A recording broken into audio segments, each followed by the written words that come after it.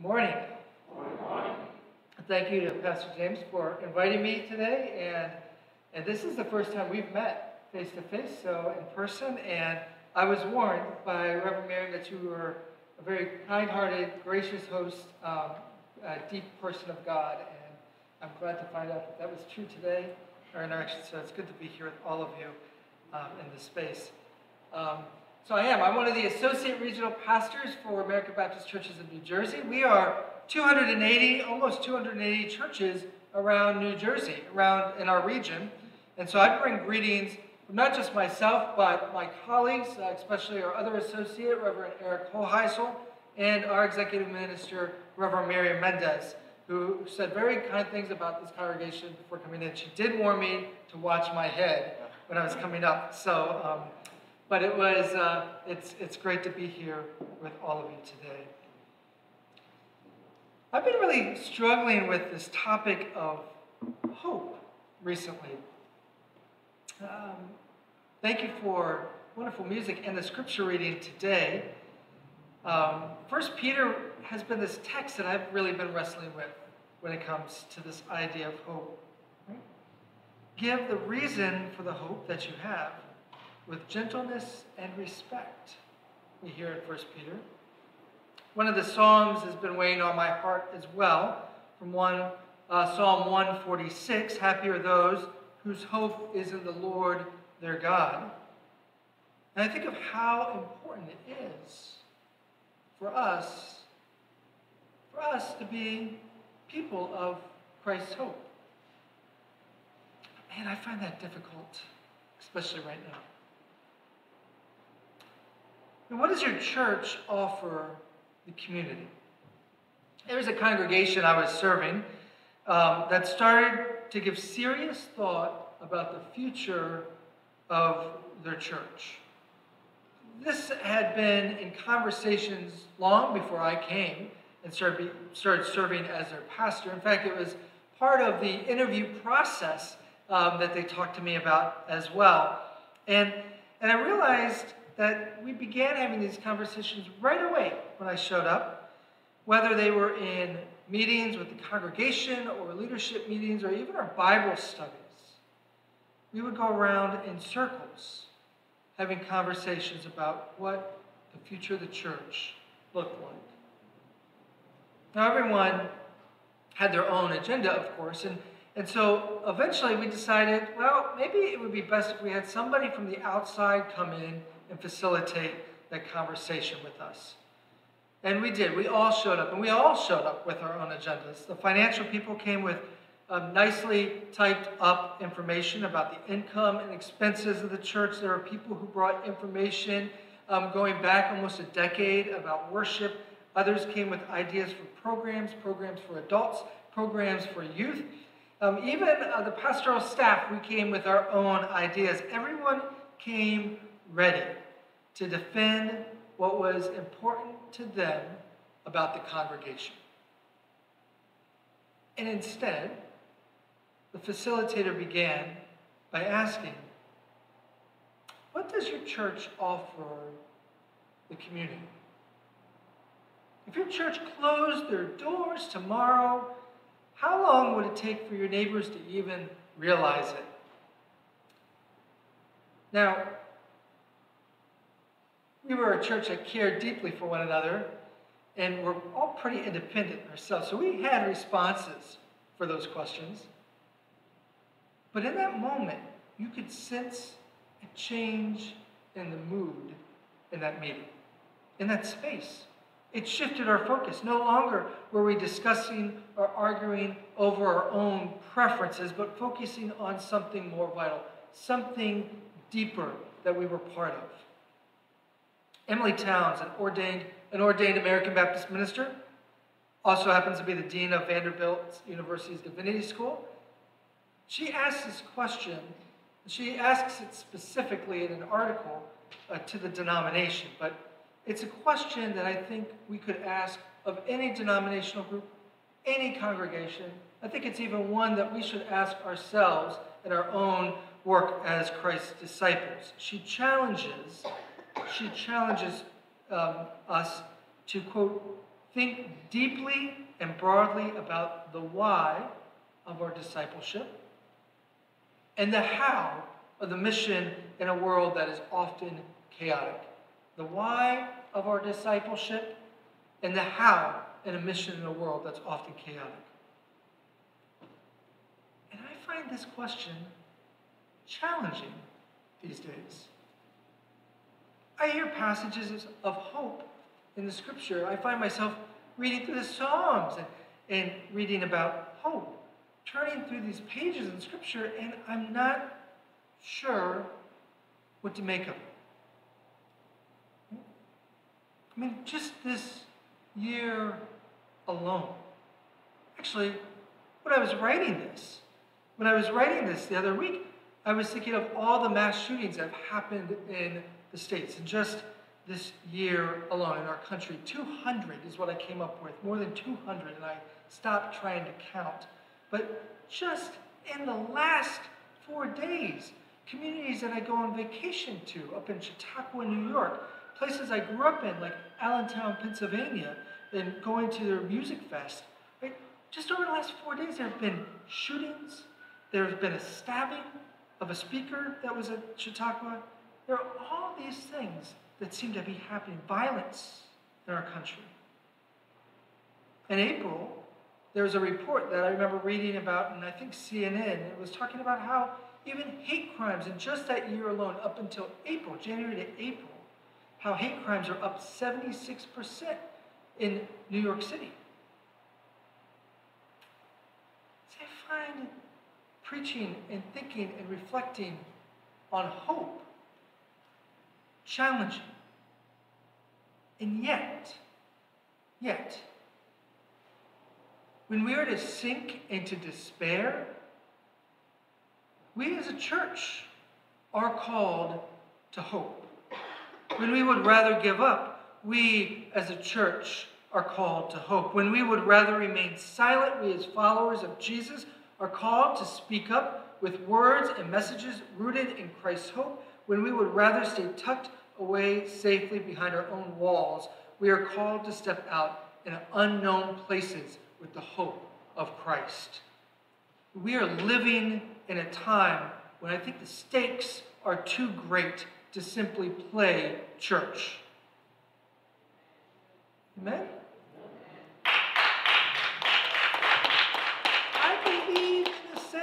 I believe in the saying that a world at its worst needs a church at its best. And that can look like several different things.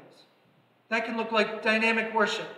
The music today, it can have a compelling vision in a church. It can have stronger programs. It can be about developing better practices. It can look like committing ourselves to restorative relationships with members in our church, our families, and our community. You can always, by the way, call the region for those resources or to facilitate those conversations or even to mediate. It's part of what I love about the role that I'm serving in now. But I've got a secret. It's not really a secret. But those things alone will not be the church at its best. I mean, it might start with, those might be the fruits, right? The fruits of a church that's living into this hope. But it starts with people who are committed to living their lives and to living in community as those whose hope is in the Lord their God. Now, this might seem like I'm trying to avoid the hard work that needs to happen within our communities. And I think if that's what you're thinking, that's a fair concern. I feel like the word hope is thrown out a lot these days. And I hear it in different places that I'm at, things that we're hoping for. I feel like we hear the word hope and it's almost synonymous for the things that we wish for. We have different hopes for our children, for our families, for our lives, for our communities, yes, even for our churches. Sometimes things turn out the way we hope for. And other times, they don't turn out the way we might have expected. But there is something different. There is something different about hope in today's text, in today's 1 Peter text. This is more than just our own wishes, right? There are some differing views, by the way, on when 1 Peter was written. Some scholars place 1 Peter as being written before the persecution of Nero, the early Christian community, and how this text is, 1 Peter is addressing some of the concerns that the early community is facing leading up to these persecutions. Others place it shortly after the persecution of Nero, saying, well, this text is addressing some of the things that the church had faced and looking at how they could continue to be, rooted in Christian community. I would say either way for today, 1 Peter addresses how these early Christians can still be in community amidst severe persecution.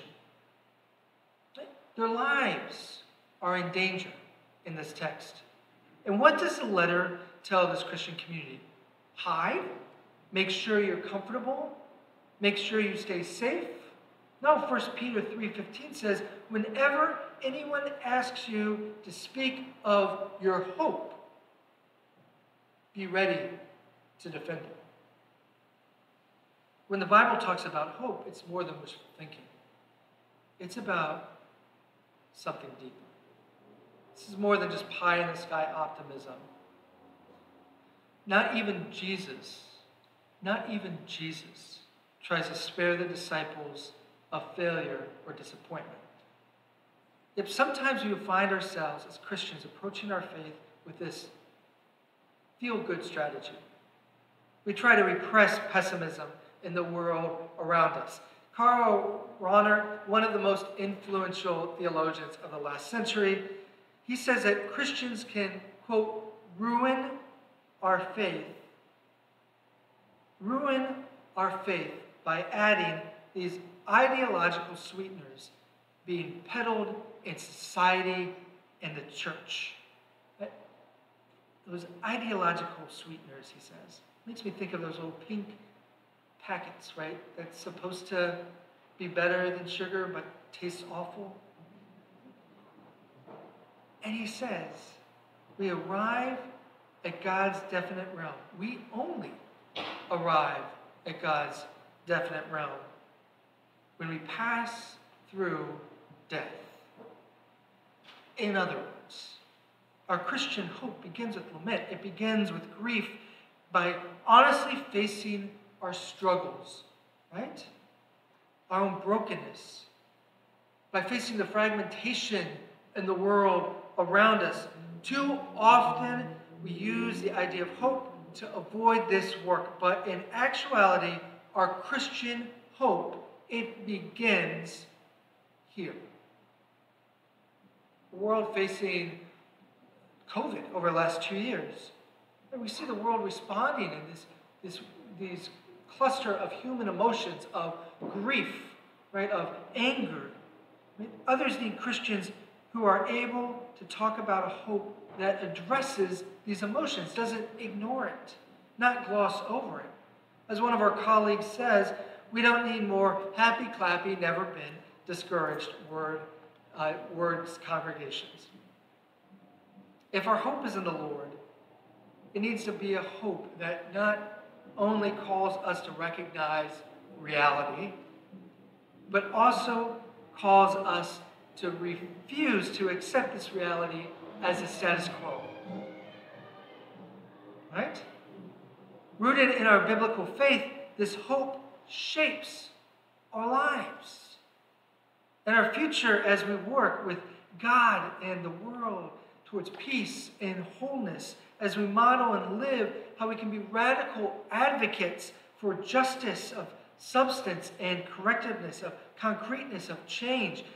This is a search for hope that can give us courage and strength to stare down evil in the world, reject it, even in its seemingly inevitability, and choose life when standing in the shadow of the cross. That's a community of Christians in 1Peter.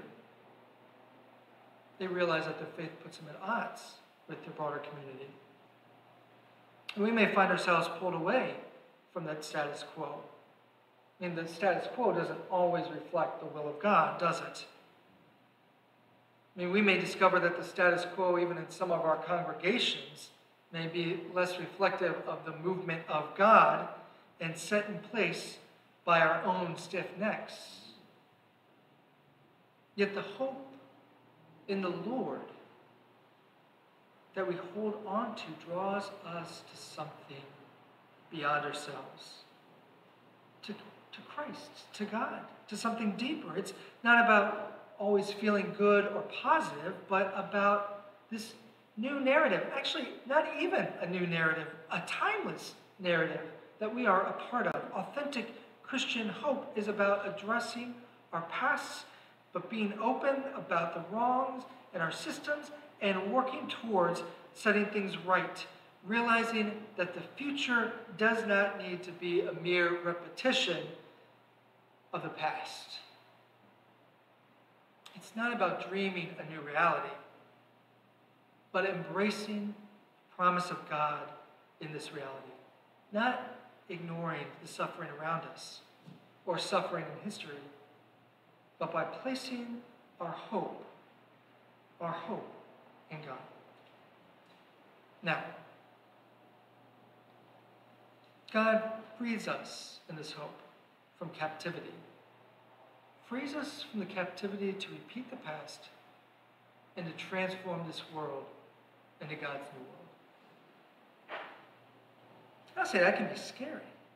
It can be frightening to think about letting go of the things that have given us a sense of security or have been meaningful over time, right? Things that we have found hope in that perhaps haven't really been fulfilling, but yet we still cling on to them because by letting go, we're not sure what will happen next. Maybe it's because we've been burnt so many times by the things we have placed our hope in that we don't know how to live life without struggling to find something to hold on to. Performance-enhancing substances, or without cutting corners at work, or without manipulating others in our relationships, or trying to ignore what is going on in our communities. But by letting go and following into this hope of Christ, we can find ourselves, we can find our faith being strengthened a little bit each time. Now, I remember being young, right? Well, there's lots of stories from when I was young. I remember one specific time when I was out in the Chesapeake Bay as a child. We were on a small fishing trawler,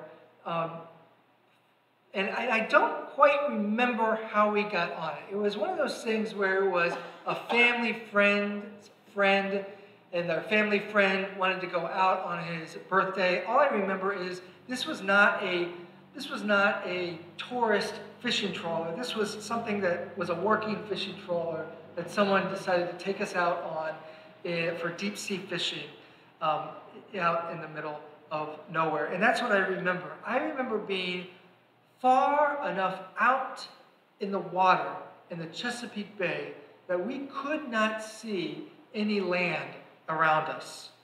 Now, I was 6 or 7.